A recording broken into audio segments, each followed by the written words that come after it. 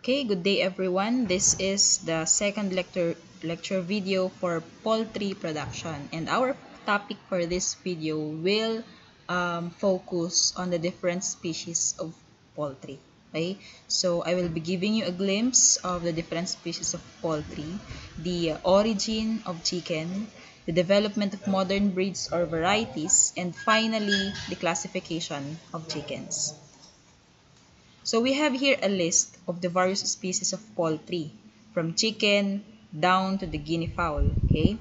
And opposite is their respective scientific name and their corresponding egg weight together with their incubation period. So yung egg weight nila, this is expressed in grams and incubation period is expressed in days, okay? So I will not be reading them one by one since you already have a copy of this, but I would just like to emphasize that chicken has a 21-day incubation period. So you have learned in your Ansay 20 the scientific names of all of this, and yung scientific name ng chicken, wag na wag niyong kakalimutan dahil mabilis lang siyang i-memorize. So Gallus domesticus, but other scientists or other references ginagamit lang yung Gallus.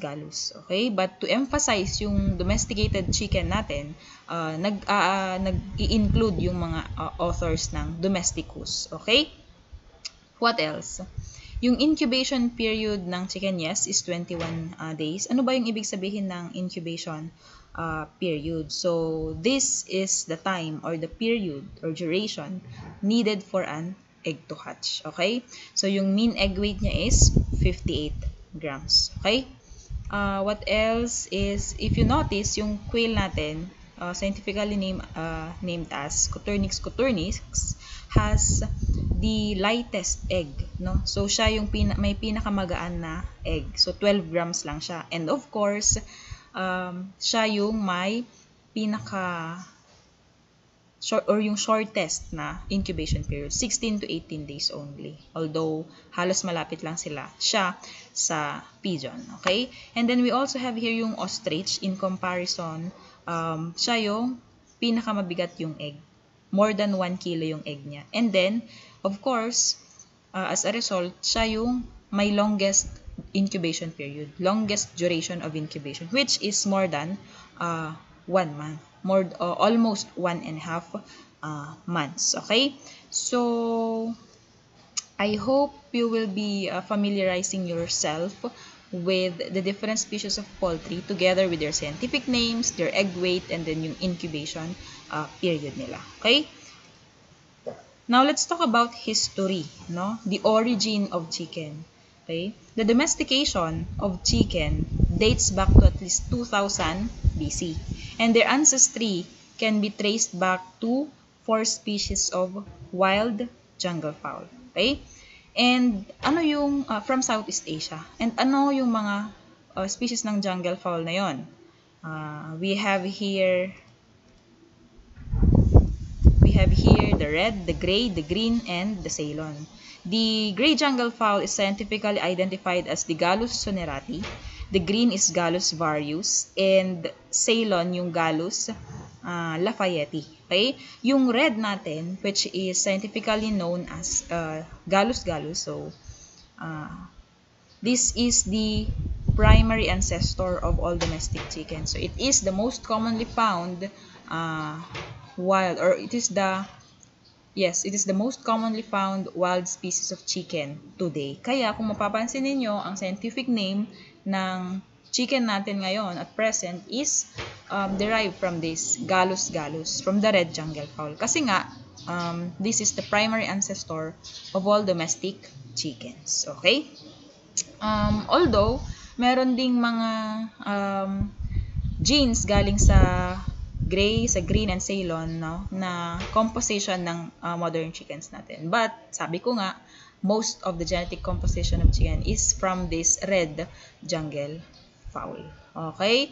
So, ito yung itsura ng red jungle fowl, particularly yung rooster natin. So, in the next slides, makikita ninyo yung ano yung itsura ng gray jungle fowl, the green jungle fowl, and of course, yung Ceylon jungle fowl natin. Okay, so this figure shows you the geographic distribution of the 4 jungle fowl species from the study, of course, of Lawal et al. In 2020. Okay? So, let me make this image bigger. Okay? So, yung distribution ng red jungle fowl, colored in red. So, yung may malawak yung distribution, including the Philippines. So, sa Philippines, ang makikita natin, mostly ay red jungle fowl. Okay? Okay. In the past, marami yung red jungle fowl natin. And then, we also have here, yung gray na kulay is the gray jungle fowl. Okay? So, this is particularly in South Asia. We have also here yung violet. If you look at, if you can see this small island here, this is Sri Lanka. Okay, this Ceylon jungle fowl is named after the old name of Sri Lanka, and the old name of Sri Lanka is Ceylon. Okay, so this is endemic to Sri Lanka, the Ceylon jungle fowl. And we also have here yung green jungle fowl. This part here is in Java, Indonesia, and this green jungle fowl is endemic to Java, Indonesia, and its neighboring islands. Okay, so yun, pinakita lang yung distribution ng iba't ibang klase ng jungle fowl species. Okay, and then we also have here another research, okay, conducted by Lawler, in the year 2012. So, pinakita na dito yung same lang, halos pareho lang yung previous figure kanina. Although, yung sa Philippines, kung makikita nyo, hindi nakasama sa study niya. Kasi nga, sabi dito, 4 kinds of jungle fowl live in forests across South Asia lang. Ang main focus niya. Okay? Although, meron siyang in-include na Indonesia. And alam natin na yung Indonesia is part ng Southeast Asia. Okay. So, what else? We have here, ito yung red jungle fowl kanina, which is napakita ko na. We also have here yung gray jungle fowl. Ito yung itsura ng gray jungle fowl. I hope you can see the image clearly.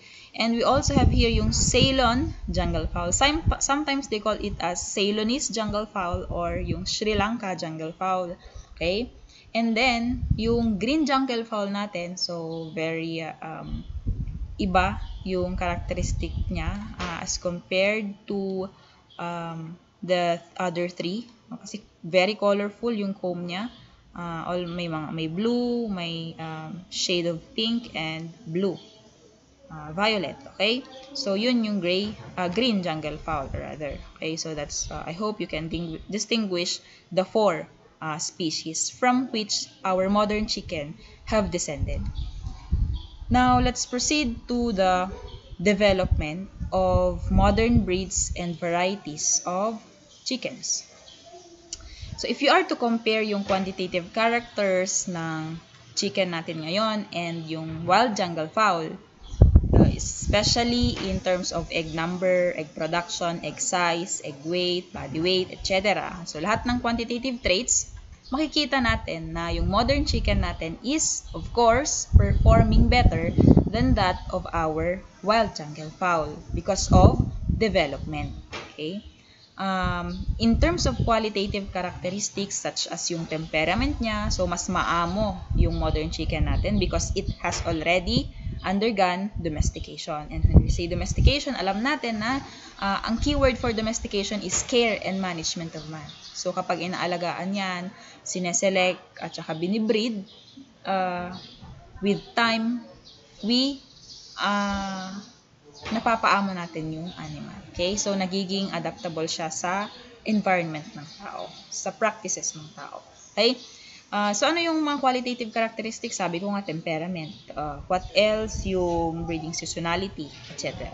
Okay? Adaptability to environmental conditions. Right? So, what contributed to the development of modern varieties or breeds? So, these 3 things here, genetic mutation, selection, and mating systems. I will be discussing this further. So, if you recall, yung mutation, especially trending yung word na mutation, lalong-lalo na ngayong COVID-19. If you are observant or if you are a listener sa mga news or kahit sa social media pages, naririnig nyo yung word na variant, COVID-19 variant. And yung variant na yon, nagre-result siya sa nagre-result siya dahil sa mutation. So, why does mutation happen? Ano yung mutation? Yung mutation, it is a sudden change in the DNA sequence of an organism. So, pwede sa lahat ng living organisms. So, this happens when the individual or the organism adapts to its changing environment. And since this is genetic in nature, this is heritable. Ibig sabihin na ipapasa siya from one generation to the next. Okay? Yun. So, balik tayo ulit sa ating example na COVID-19 variants. Bakit nagkakaroon ng variants? Kasi sa ginagawa natin, of course, we, people or humans, we practice yung mga social distancing, mga minimum health standards, etc. So, naiiwasan natin yung pag-spread ng virus. Naiiwasan or nakokontrol natin yung strength niya over us. But, the virus responds to our practices, yung minimum health standards natin. Kaya siya nag-mutate. Its mutation will result now to the different variants. If you recall, you have your UK variant, South Africa variant, etc. Kaya, nagiging mas adaptable siya sa environment natin, both internal and external environment. Yung internal sa kinakain natin, sa mga ini-intake natin na vitamins, etc., pampastrong, yung mga ganon. So, kailangan niya ding mag-adapt sa environment natin dahil nga gusto niyang mag-survive. Tulad din sa modern breeds and varieties, nangyayari yung genetic mutation kasi gusto natin. Kasi nga, we as breeders or as producers or as poultry raisers, we want to develop varieties or breeds. That's why, we permit genetic mutation. Okay? Next. So, I hope that's clear, although medyo ang daming branches ng aking example. Okay, let's proceed to the second one, which is selection. Okay, over the years, chickens have developed adaptability to extreme weather conditions. And since this trait is favorable, this is, when we say favorable, this is favored by selection, whether it be natural selection or artificial selection. Okay, yung natural selection, alam natin, if you recall in your high school days or even in your elementary, if you had some, natural selection is selection by nature. This is survival of the fittest. It is the environment which allows, which permits, or which decides which among the individuals survive in a particular population and reproduce. Yun yung natural selection. It's the environment yung nagde-decide. Sa artificial selection, yung tao, it's the man that decides, it's the man that intervenes. Siya yung nagsaset ng selection criteria kung sino sa mga individuals in a particular population yung magsusurvive at magre-reproduce. Okay? Yun yung artificial selection. In short, this is selective breeding conducted by man. Okay? So, yun. This selection, kaya yung selective breeding, when we select, what do we select? Do we select those individuals with undesirable traits?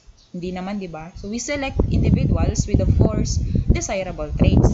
Siyempre, ayaw naman natin yung mga poor performing. We select those better performing individuals, okay? Than the average of the population. Kaya, when we select the better performing individuals to produce the next generation, then, ang mangyayari, unti-unti yung madedevelop yung breed or variety na gusto nating i-improve. Okay. And then, another one is, ano yung susunod? Mating system. So, this could be in breeding or particularly yung line breeding natin or crossbreeding. So, it takes years to develop a particular breed or variety because it has to undergo, balik tayo ulit sa selection, it has to undergo strict and constant selection. So, yung criteria that need to be followed in breeding chickens or whatever farm animal that is have to be set so that the expected genetic improvement will be achieved. But because the production cycle in chicken is relatively shorter than in other farm animals, it is much easier to develop breeds or varieties in the poultry industry, particularly in chicken. So, yung mating systems natin could be line breeding or outbreeding, or more particularly yung crossbreeding natin. Okay? Yung line breeding, by the way, is usually done to purify a particular breed or variety. Kung gusto nating mag-develop ng pure or yung distinct lang yung characteristic niya as a group, no? Yun yung line breeding. Yung crossbreeding natin, ginagawa natin siya to produce animals or to produce breeds na for commercial production.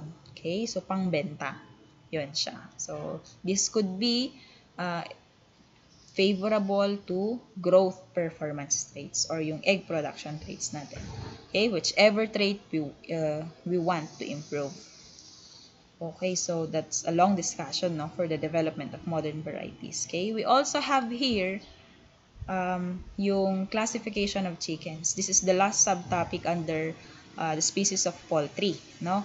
The classification of chickens. So we have here terms which are used in classifying or distinguishing chickens from one another. When we say class, this is a group of breeds developed in a particular geographic area. Yun. So it could be the breeds could be developed in England, kaya mayroon tayong tinatawag na English class. Could be developed in the Mediterranean region, kaya meron tayong tinatawag na Mediterranean class. Meron din tayong tinatawag na Asiatic class, so na-develop siya sa Asia, etc. Okay? Yung breed, by the way, we'll be having examples later. Yung breed naman, this is a group of chickens within a class. So, subdivision siya ng class, similar in body, shape, and form. So, ang ibig sabihin lang nito, sa yung group ng chickens within a class na pare-pareho yung characteristics nila. So, ibig sabihin, they have distinct characteristics and they can reproduce their own kind. Okay? So, yun yung breed. So, similar in body, shape, and form. And then, yung variety, which is a more specific subdivision of a breed, identified by yung plumage colors, anong kulay ng plumage niya or feather color, and then yung comb type. Usually, yun yung classification criteria or yung selection criteria. Okay, where am I at? No, meron lang bisita kanina. So, let me proceed with my discussion. Anyway, so yung variety, yung criteria natin for classifying or grouping chickens by plumage color or comb type is, or yung grouping natin for varieties is, pare-pareho sila ng plumage color. Pare-pareho ng comb type. Single comb yan, or yung P-comb yan, rose comb, etc. Yun yung variety. Okay? So, what else? We have here strain. So, strain, more specific siya. This refers to a closed population within a variety which has been under constant selection for certain traits by a specified breeder for about 5 to 8 years. So, matagal yung pag-develop or pag-improve ng specific strain of a chicken. So, it takes 5 to 8 years. Sometimes, it lasts for decades. No? Okay, so that's how patient breeders and geneticists are. So, magbigay tayo ng example, ha? We have a breed. Say, for example, ang breed natin is Leghorn. Tapos, yung variety natin, of course, yung Leghorn, merong yang iba't ibang klase. Okay? Merong iba't ibang kulay. Sa variety, meron tayong tinatawag na white Leghorn. Ano yung white doon? Yung plumage color. Okay? Plumage color yung white Leghorn. And then, to be more specific than white Leghorn, we also have yung single comb white Leghorn. Ano yun? Ano yung sinasabi kong single comb white Leghorn? That's the most common egg type na chicken natin. Okay? Yun yung most common egg type natin.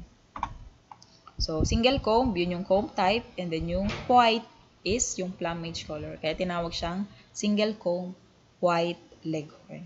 Okay? Let's move on to the classification of chickens. By the way, I have here two important references. So, we have here yung published, one of the well-known published books. Okay.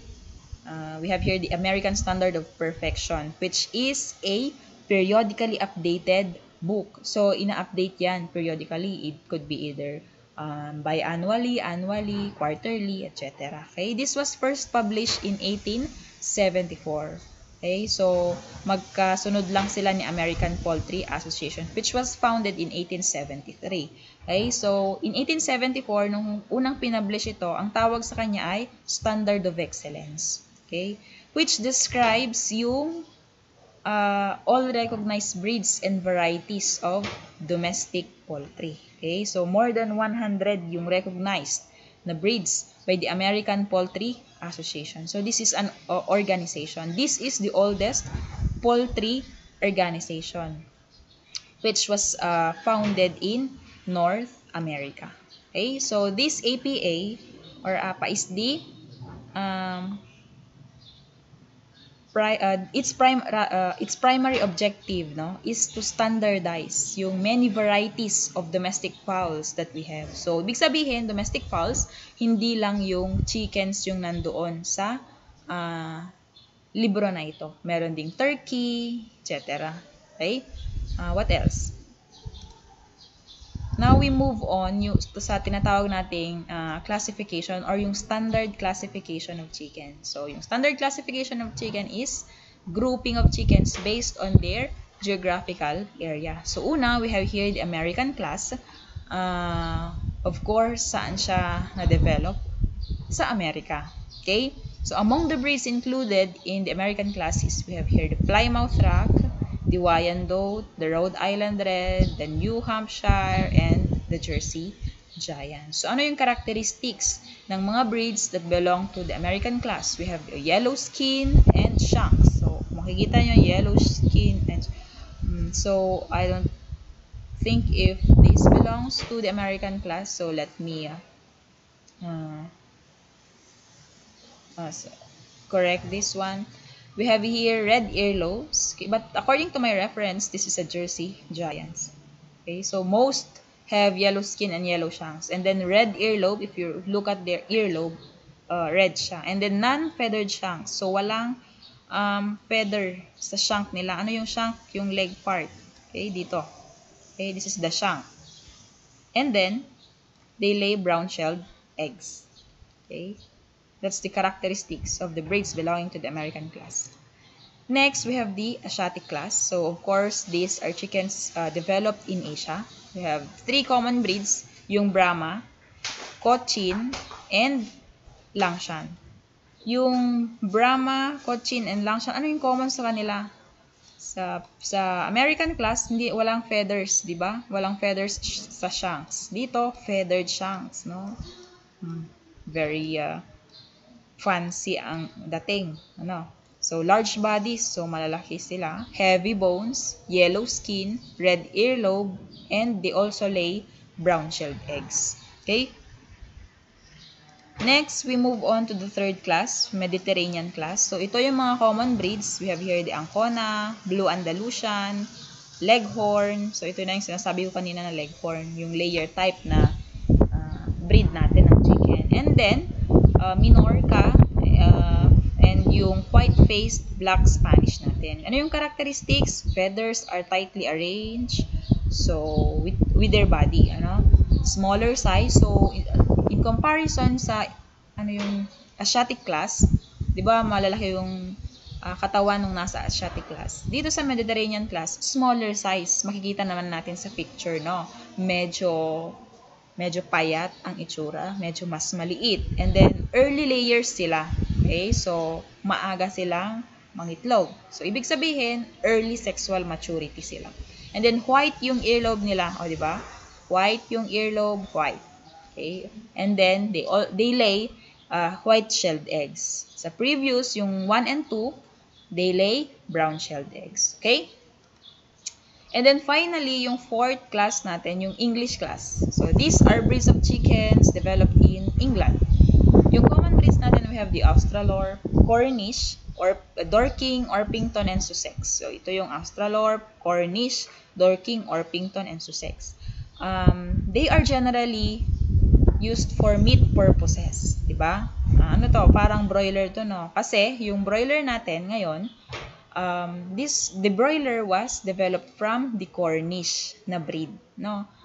Crinos yung Cornish na breed to a specific breed of to another breed of chicken. Okay? So white skin sila except yung Cornish, no? Na yellow yung skin. And this, although they are generally used for meat purposes, they also lay brown-shelled eggs. Okay? They lay brown-shelled eggs except doon sa dito, except sa Dorking, which is white shell yung egg niya. Okay? What else? We also have here, yung nauna natin, yung apat, they are grouped. Yung breeds natin ay grouped according to geographical area. Dito naman, yung classification natin is based on utility. So, ano yung gamit? Okay? Is it for egg type, for meat type, for fancy, for game fowl, etc. So, una, we have the egg type. Ang characteristics, general characteristics ng mga egg type chickens natin is smaller in body size, such as yung leghorn, no? They lay large white-shelled eggs. They are active and nervous in temperament. Okay? They are non-seaters. What else? So, what are the common breeds? Leghorn, Minorca, Ancona, and Mikawa. And then, for the meat type, in comparison to your egg type, they are larger in size, in body size. Slow-moving sila kasi mabigat yung katawan, no? Quiet and gentle in disposition. So, kung mapapansin ninyo, ang broiler natin ay ito yung kamukha ng broiler. Dahil slow-moving sila, so mas quiet and gentle. Hindi sila active, no? Hindi sila aggressive in terms of temperament. They are poor egg layers kasi nga they are bred or developed for meat production. And then, yung mga hens, of course, they lay brown-shelled eggs. So, common breeds, we have here the common breeds. Brahma, Cochin, Langshan, Cornish, and White Rock. And then, we also have here yung dual-purpose type. So, when we say dual-purpose type, they are bred for, they can be used for meat or egg production. Meat and egg production. So, and dapat yun, and egg production. So, medium size. So, gitna lang. Good layers, but they also have heavy set bills. So, kahit nangingitlog sila, maganda or mas malaki yung katawan nila as compared to our egg-type chickens. Okay? So, yung common breeds natin, dual-purpose type, we have the Black Australorp, Sussex, Wyandotte, Orpington, and Rhode Island Red. Yung Black Australorp natin is one of the best dual-purpose chickens. Okay? It is considered as a fantastic egg layer. Okay? They actually hold the record for laying the most number of eggs in a year. Yun yung Black Australorp natin. And then fourth is yung fancy or ornamental type. So, of course, from the term itself, fancy or ornamental, they have beautiful plumage, no? Rare yung appearance nila, so unusual, no? It's redundant, no? Rare, unusual.